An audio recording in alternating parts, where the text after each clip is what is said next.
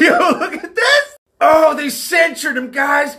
Oh, so much hot, sticky censure, guys. This dude literally pulled a fire alarm on camera to delay a legislative session. And then when they voted to censure him, they only voted 214 to 191.